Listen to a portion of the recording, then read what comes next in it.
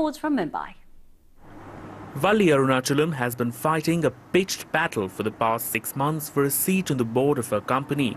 One of the heirs to the Murugappa Group, a $5 billion conglomerate which sells everything from insurance to fertilizers and auto parts, she says her uncles and cousins are denying her a seat at the table only because she's a woman. While every branch of the Murugappa family tree has at least one representative on the board, our family branch has no representation.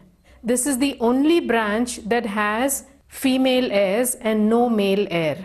So this is clearly gender bias. The Murugappa Group has declined to comment on the matter. But Arunachalam's fight is possibly the most high-profile example of the deep-seated gender bias prevalent in parts of corporate India, where women in senior management positions are few and far between. The climb up the corporate ladder is a struggle for women not just here in India but across the world. Goldman Sachs recently announced that it will not do IPOs for companies that have all-white, all-male boards. In fact, here in India as well, regulation mandates that companies of a certain size have at least one woman on the board, and that is bringing about some improvements. In 2012, around 5% of board members at select listed companies were women.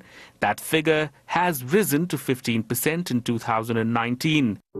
Industrial giant the Godrej Group has been one of India's largest producers of soaps, shampoos and hair dyes over the past century.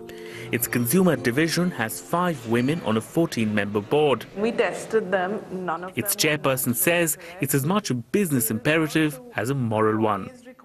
Our consumers, the deciders, even if they're men and children using the products, it's normally the woman who's deciding and shopping and buying. So, how can you not have that representation of what real life is? I mean, real life is 50-50. And that's Godrej's immediate goal, 50-50 or a board that's gender equal. Nikhil Inamdar, BBC News, Mumbai.